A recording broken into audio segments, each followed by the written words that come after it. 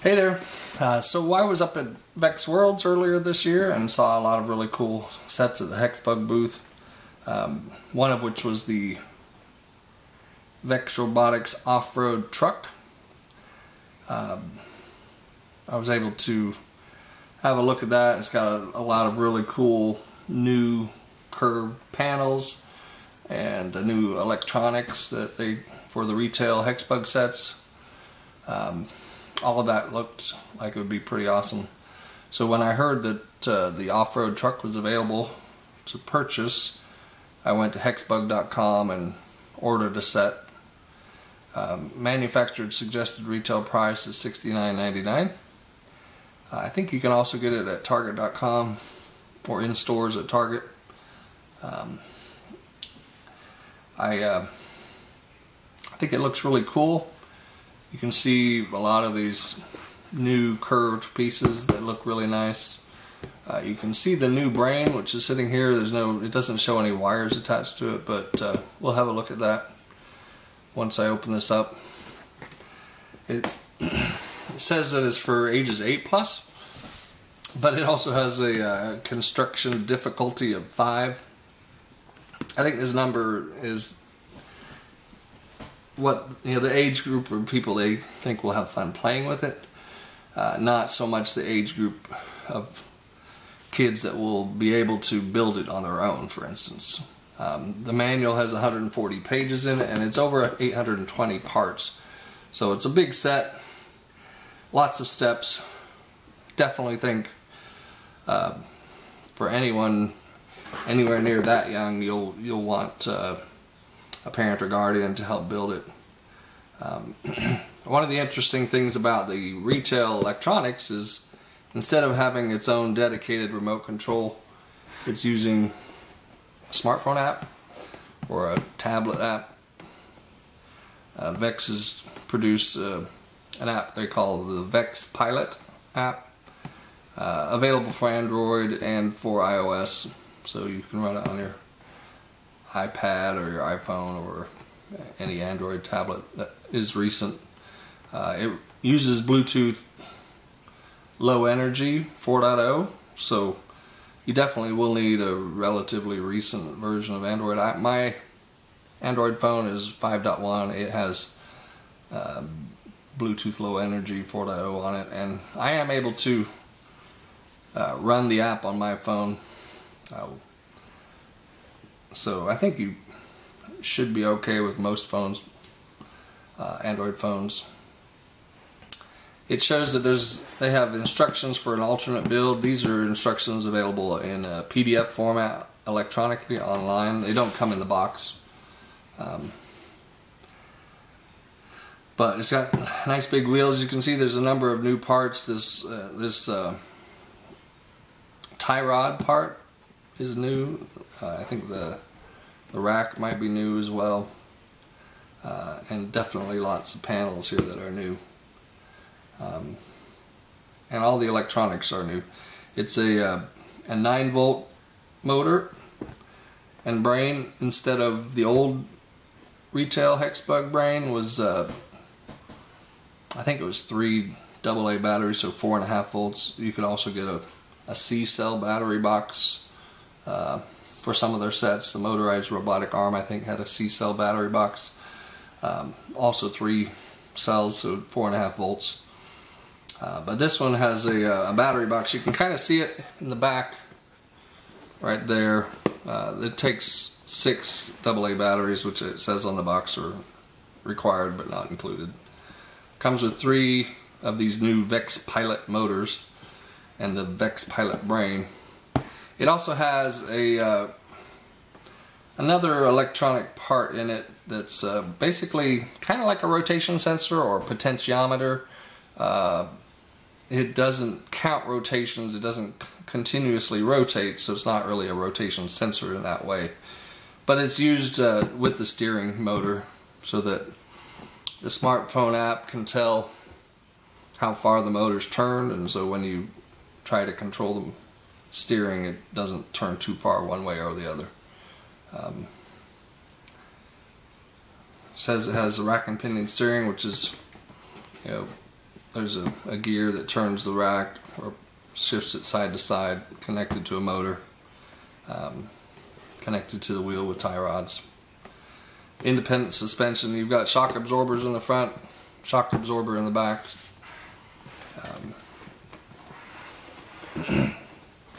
Let's have a look at the back. So again, it talks about some of the different things that it features. The rack and pinion steering. Real working rack and pinion steering allows your build to move and function just like a real vehicle. You got the alternate build. You can download the PDF from their website. That's something I'd highly recommend, is that as soon as you get this set, that you go to the HEXBUG.com website and download any updates to the instructions. In fact, actually the instructions are at vex.com/help/build-instructions/offroad-truck. I'll have the link in the description below. There is a new PDF for building instructions that you'll definitely want to get. But it's all VEX IQ compatible parts. It's got really big wheels. These are hollow, they're not solid tires, air filled.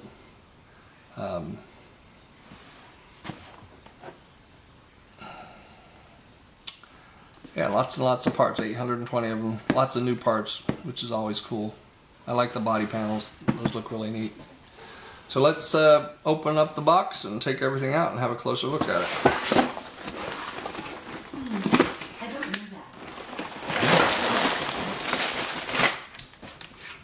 that. So the box is very full. There's not really any spare room in the box.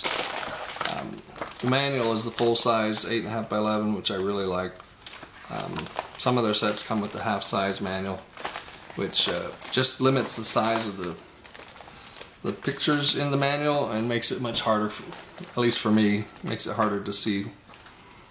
These are their high quality manuals that they've been producing for the last couple of years.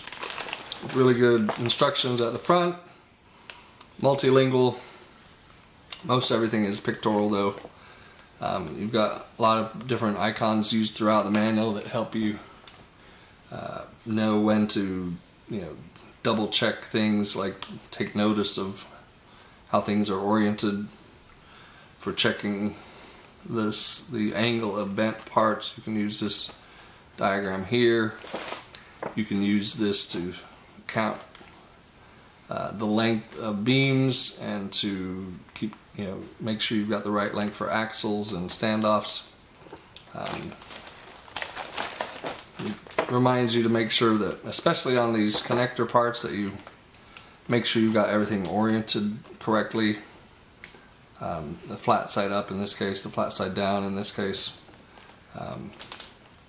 And then in many cases it actually has the actual size in the manual. So you'll see, for instance here, it shows you the actual size. Even though the picture is bigger, the actual size of that pin is shown. The actual size of that pin. They do the same thing with a number of different parts. And after this first section with the instructions, there's a really good inventory of parts. And you can see here that there's a lot of new parts. Some sloped, basically 1 wide by 3 long with 2 holes, sloped at one end. Some curved slope panel here, a smooth, almost like a tile with 2 pinholes in it. These 5 by 2 by 5 slopes are nice. Those aren't new, they've been around. They were in some of the sets from last year, the HEXBUG, or sorry, the BattleBot sets from last year. There's some more almost like tiles pieces, transparent, green, white, and black. It's a 1 by 1 transparent tile with a pin. Some more curved panels here. Lots of these, 8 of these curved panels, so a lot you know, these will be used in the front. A left and a right of this curved corner piece.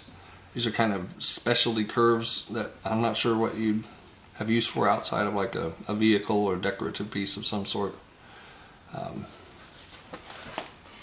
Lots of these one by in black, 6 of those and 4 of those. So a lot of really nice, cool new body panel pieces, curved slopes. That's pretty cool. Of course, many of these pieces that have been around for a long time. All these different lengths for standoffs. The 8 long is a relatively new piece, but it's been around since I think 2017. This piece is actually a piece, there's 3 in this set, but this piece was in one of the HEXBUG, I think the Scarab is what this one was in. The legs on that kind of rested on this curved piece, which is, it's a nice little piece. This is a part that I don't think has been in any of the retail sets, at least. I saw a 3D printed version of that at VEX Worlds once. There may have been some out on the table in the HEXBUG booth as well. There's 8 that come in this set. Those will be used for making kind of custom angles. I don't think they're particularly strong. I don't know. We'll have to see how they work out. But a way to create angled connections that each one doesn't have to have its own unique part in that case. You can see here some new parts here for the rack and steering. So these 2 parts here are part of the front wheel assembly. The wheel will attach to the hub in there, the red piece, and the back side will be attached to the rack. There's these special little red kind of half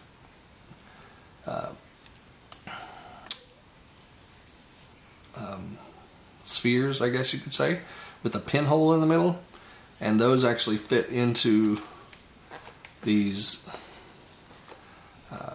tie rods, I guess you'd call them, and pins that go through that sphere, and then the sphere sticks in there, and then it can connect to, for instance, one side of this piece and the other side to the end of the rack. It's nice. It's got 5 of these shock absorbers. I'm not sure why they went with 5. There's 3 at the back and then 1 on each side at the front. And then you can see the electronics. There's the brain. This is the potentiometer, or kind of like rotational sensor. So it'll rotate one direction and then rotate back the other way with a center point facing straight towards the top. The 6 AA battery box. 3 batteries on one side, 3 on the other side.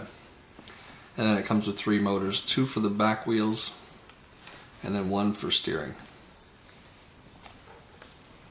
So it looks like it's pretty cool. It's got a lot of steps. You can see here on page 47 they show how you connect up the various motors. The angle sensor, you could call it, I guess, has a little blue angle mark on it. Motor number 2 is the steering motor. You can see here it shows that motor 2 is up front, motor 1 and motor 3 are at the back. And once you've got the brain hooked up, then you could start controlling it. You don't have to finish the build before you can start playing with it. The rest of this is all styling, building the body that goes over the top of the chassis. And like I said, lots and lots of steps.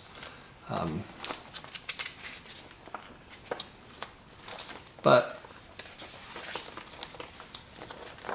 this is the printed version, and the most up-to-date version is the PDF on their website. So I would definitely recommend that if you are able to use the PDF and a laptop or a tablet, I think you'll find that the building instructions in the latest version of the PDF are better and easier to follow. This page here, for instance, if you look at this, it's got some really important stuff on it. This whole page says step 22. And you can see it's got a little blue line saying, okay, this goes into here, and then this goes into here, and then this goes into there, and then this all goes into here. So it's like multiple sub-steps all on one page. The PDF, from what I've seen, the PDF looks like it has this described more clearly, easier to follow. So I definitely would encourage you to use the PDF. But these are the parts. They're well organized in these bags. Let's open some of these up and have a look at them.